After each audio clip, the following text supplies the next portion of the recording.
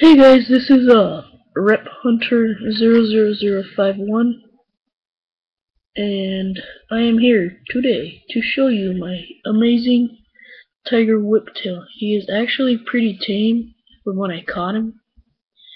He's really cool. He has a really good pattern, but it's kind of faded, and he's like brownish. And I don't know, I like him. He's amazing. And he does not have his full tail. I do not know why, but he just doesn't. And I don't know what to name him, but he is really fast, and it's not too easy to catch him, but it's fun.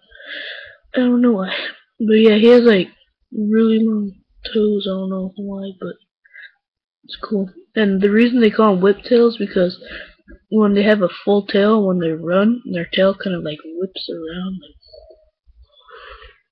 it just whips around.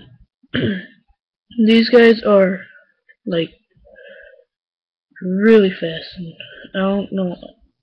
It was kind of easy catching him because he went in his hole and then he ran out and I caught him. But he is not very still. Calm down. Oh my god. He almost got away. Insane. But usually here in Arizona they're really common. And I have this big western fence lizard. And I was letting my whiptail just crawl around the tank. And I have a divided tank, but I'm getting a lot bigger one later. So either set that big guy free or give it to one of my friends. But yeah, he is really big, and he tried attacking him through the glass. It was kind of funny, but sad at the same time.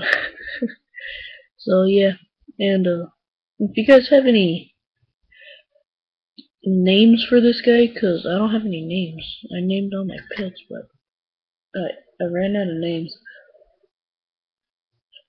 And yeah, I don't know what to name him, so